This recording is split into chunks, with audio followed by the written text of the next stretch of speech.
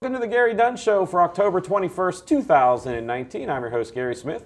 And as always on today's show, we're going to talk with the head man of Vulcan football, Coach Gary Dunn, about this past weekend's big win up on the shores of Lake Erie against Gannon. And then we're going to look back at last year's game against this coming week's opponent, the Mercyhurst Lakers. And we'll look at scores, standings, highlights, anything else. I mean, we're live on internet right now, so hi, YouTube. So shoot me a text on Twitter. We'll ask some questions. We'll do all. Do it all. This is an interactive and fun show. But first of all, Coach, welcome. Great day on Saturday. Great trip for you and your team to Erie. Yeah, nice trip to Erie. I thought the guys handled the trip really well. We kind of used the same MO that we did a few weeks ago against Edinburgh. We left Friday afternoon, let our guys go to some classes in the morning, as many classes as we can, and then head up, got to practice at a local high school up there, and then went over to the hotel, had a nice dinner, some meetings, and woke up ready to play on Saturday morning. But it was kind of a nice, easy trip. Traveling the PSAC is great. I was talking to some of my former colleagues that were traveling back from a different game in Connecticut. They had about 9 hours. We had about 3 or 2.5. So it was a good weekend. Well, I tell you what, when you see the scores later for the PSSC, it seemed like it was a convention in Erie because we were there, Slippery Rock was there, and Edinburgh, of course, is just down the road. So it seemed like half the West was in 20 miles of one another. But the only game we all care about, and good, knowledgeable football fans should care about, should be what the red and black took part in on Saturday. And Coach, like I said, it was just a beautiful afternoon to play football. And then I thought really your team just offensively and defense just put a stamp on that game from the get-go. Yeah, I was happy. Obviously we got some things to clean up and some things to improve upon, but our effort was there. Our guys played hard. I thought they were ready to play. I thought our coaches did a really good job during the week with the plan that they had on both sides of the ball. And it's just about lining up and playing the next play. I was happy with some of the things we did. We talked about playing the next play, and I thought we did that. To start the game, they got to right down the field and score. And I talked with Coach Craig, our defense coordinator, earlier in the week. Some of the things they do and the motions and the formations, sometimes it takes a little while for a defense to settle in. And they hit us with a bubble off of motion. We could have played a little bit better, but was happy that we dropped that after the first series and continued to play. And as you see, the game went on. Our defense really took over that game. After that first series, I think they had 70 yards in the first series. I think they finished with maybe close to 200 yards total offense. You take that bubble play out and the long pass play in the second half, and we might hold them under 100 yards. So thought the defense really just practiced what we're preaching, is playing the next play and getting off the field on third downs. And I thought the field possession of the game with our special teams and our defense, the offense operated on a lot of short fields on Saturday and then took advantage. We got to clean some things up in the red zone, kicked a couple field goals that I'd rather score touchdowns.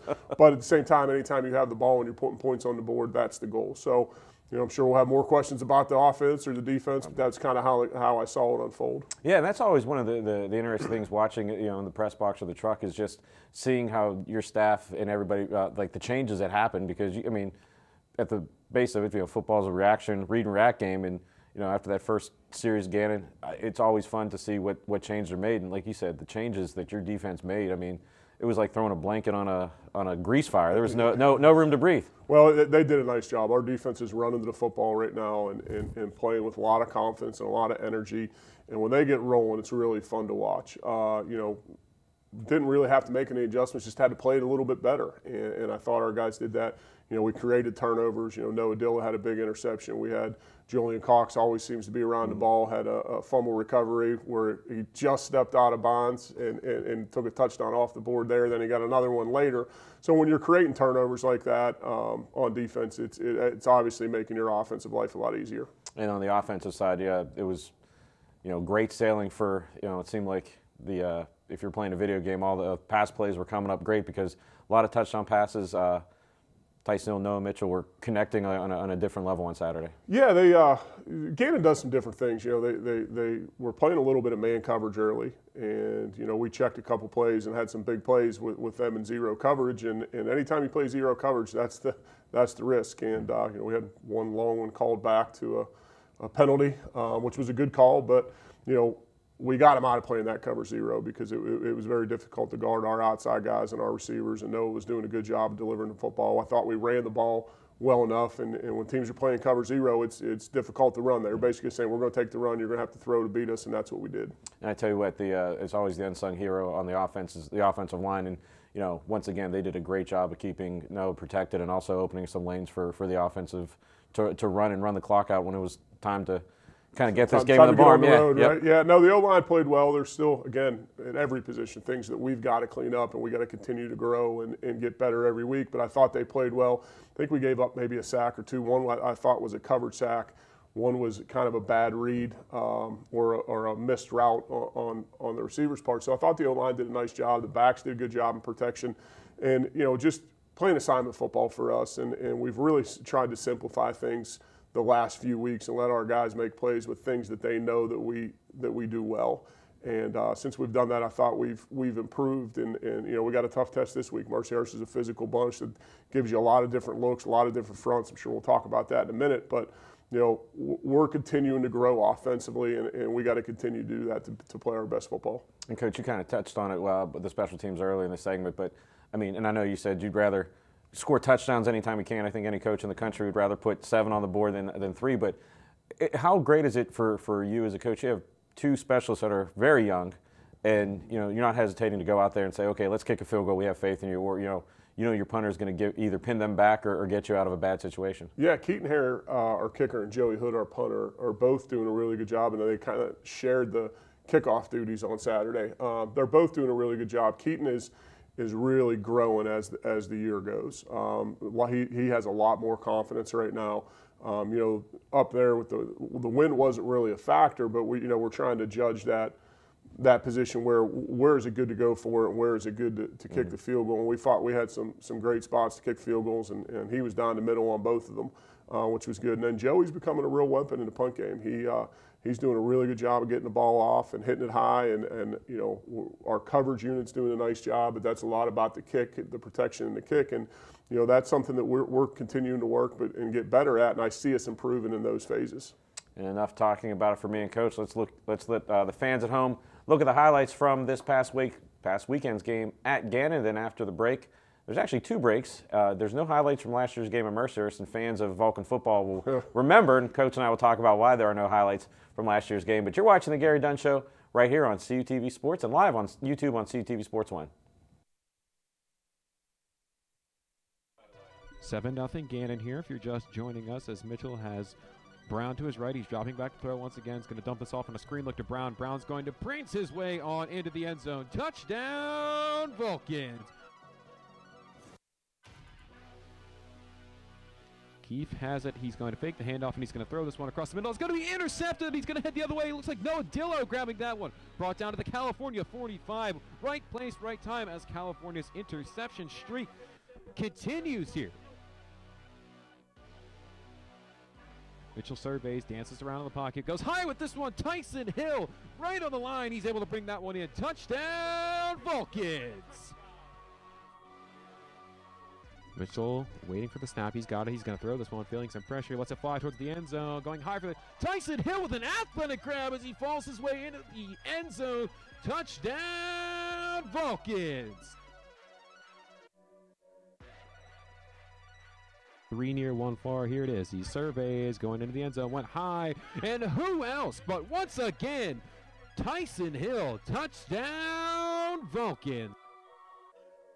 4th down, it's going to be a jumbo play. Mitchell fakes it. He's going to run. He's got all the space in the room, and he's going to walk right on into the end zone. Touchdown, Vulcans.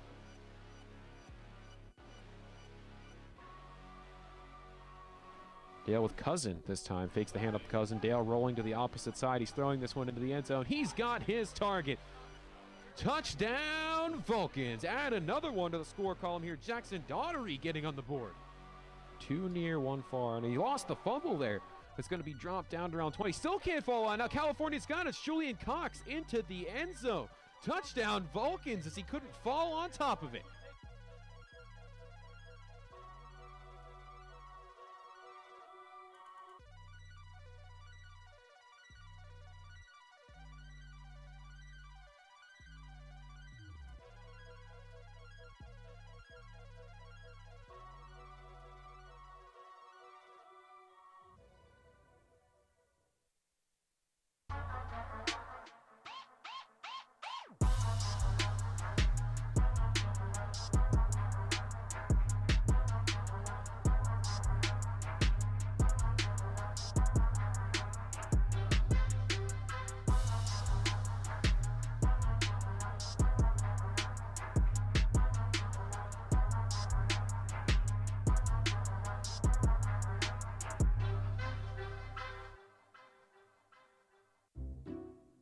I'll never forget the day our landlord called and said, read your lease. No pets allowed. My owner tells him my dog ate the lease, but that didn't work. And now I'm stuck in a shelter. But this pit bull is ready for a new crib. I'm loving, loyal, and play well with others. So don't be intimidated by all my muscles, because the biggest one I have is my heart. That's right, I said it.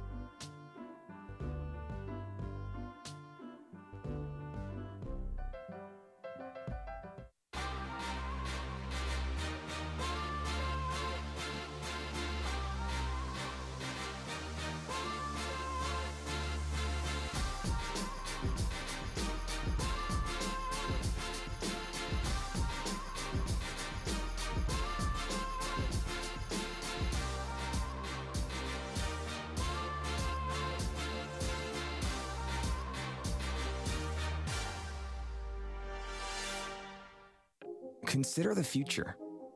Your future. At California University of Pennsylvania, you can build your life your way because we believe in you. We invest in you, empower you to create the future you envision. We give you the tools and teaching so you can rise up and achieve. Don't settle for someone else's vision of you. Build you at CalU. Visit us at calu.edu.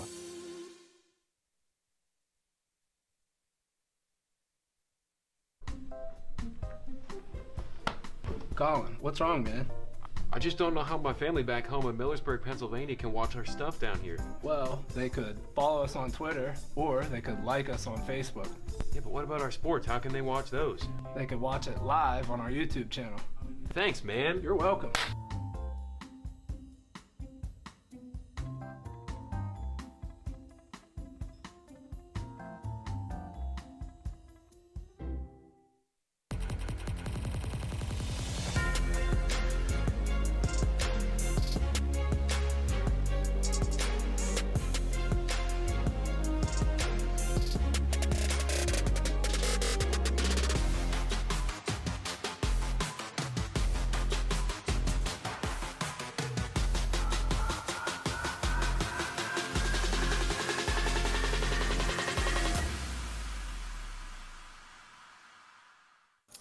What do you think you're doing, Kevin?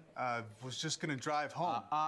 There are several warning signs present that you shouldn't be driving. Like hearing voices? Like your text-to-emoji ratio? Oh man, the selfies. Selfie, nailed it. We all have warning signs that let us know that we're probably not okay to drive. Mine is pretending to be your subconscious. Craig, come on man, let's split a ride home. Have you seen the new CalU Vulcan logo around? Have you wondered where to get gear featuring it? Then go to calvulcans.com and click shop. Log on and browse a full selection of men's shirts, women's shirts, pullovers, hoodies, and more. All items feature customization with the new CalU Vulcan logo and wordmark. The site also features a full selection of hats, tailgating items, and accessories. Don't be the last person to sport new CalU Vulcan gear. Go to calvulcans.com today. And welcome back to the Gary Dunn Show. And you just saw a commercial for the shop on calvulcans.com. I'm wearing a, where's that? Right there. From there, so I implore all Vulcans fans to go to calvulcans.com and get some new gear with the new logo. On Saturday at Mercyhurst, at Gannon, you know, we were just talking how intimate of a setting it is. But, you know, so you interact with a lot more of the fans. But there's a lot more you're seeing a lot more of the new logos out, which is great. Yeah, absolutely. Fans had it. I saw it all over the place, which is good. I know our guys like it, you know, with the new gear that we were able to provide this year. It's, yeah, I like it. It's definitely moving on. So go online and you can dress like me and Coach. That's right. Halloween's coming up, so maybe that's a Halloween costume idea for some people out there.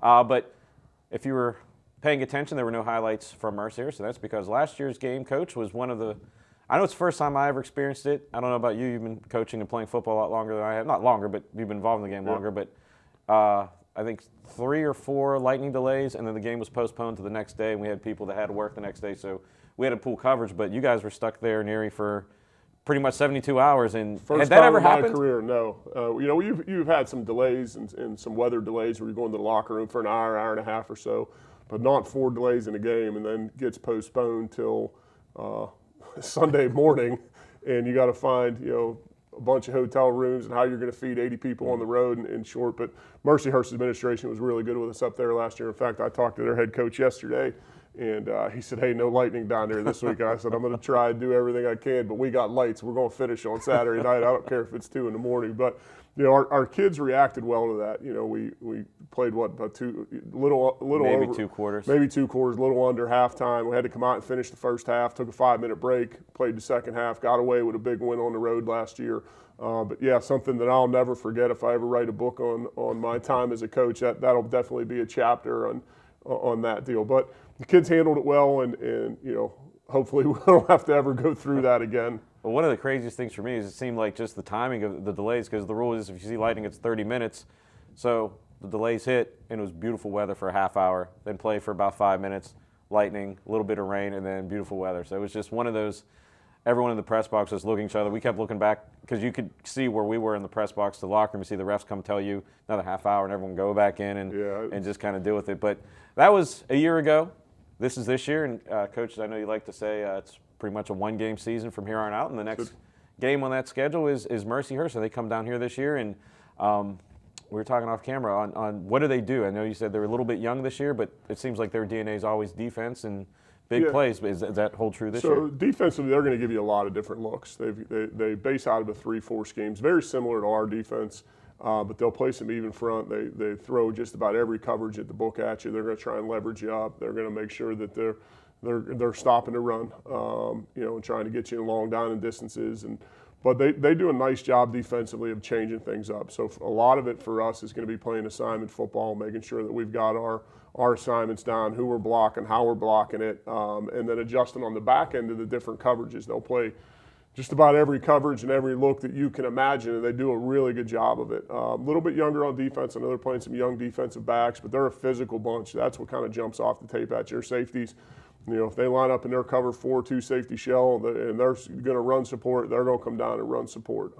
So for us, it's really about taking care of Cal U. We've done a better job in the last couple of weeks of taking care of the football. You know, and when our defense is getting as many turnovers as they're getting and we're taking care of the football, obviously that gives us a better chance.